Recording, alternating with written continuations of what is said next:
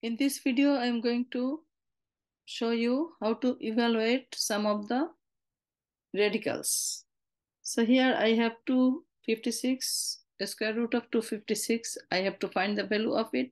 So as we know, 16 times 16 is 256. So we can straight write radical 256 equal to 16.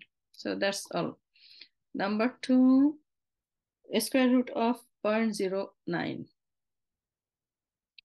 0.09. This is actually equal to 0.3. So if you look at the number, it's 9. So square root of 9 is 3. But as we have a decimal point and 0, so you can do backward also. 0.3 times 0.3 is 0.09. Question number 3 is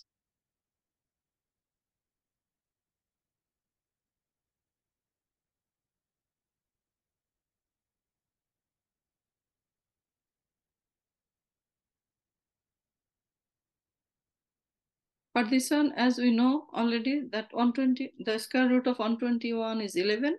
So the answer is minus 0.11. Because of the decimal, we have to put a decimal. Now you can double check it, this one, by multiplying 0.11 by itself to see if it works. 0.11 timed by 0.11. So if you multiply by 1, then it is 11. Again, we put a cross and then multiply by this one, then again it is 11. So if we add them, then it will be 121. Now, according to the multiplication rules of decimal, we know that we have to count all the number digits after the decimal. So we have 4 digits here.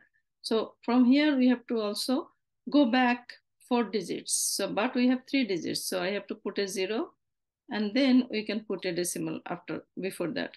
So the answer is 0.0121, which is right here underneath the radical. So our answer is right, negative 0.11. This negative is outside the radical, so we don't do anything about it. We just keep it.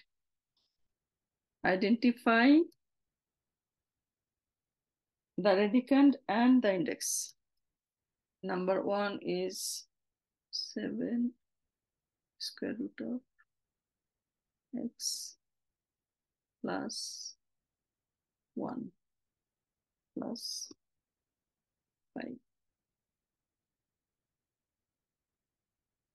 So our radicand is the portion which is underneath the radical sign. So in this case, our radicand is x plus 1.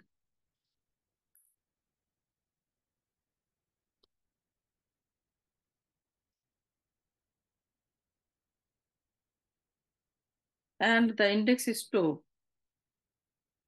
When nothing is written, then it is 2. So here, the number 2 is not written, but it's implied. So the second question is asking to find the same thing, identify the radicand and the index. The question is S and cubic root of 2s over 3t. So in this case, radicand is this thing underneath the radical. So in this case, radicand is 2s over 3t and index is 3.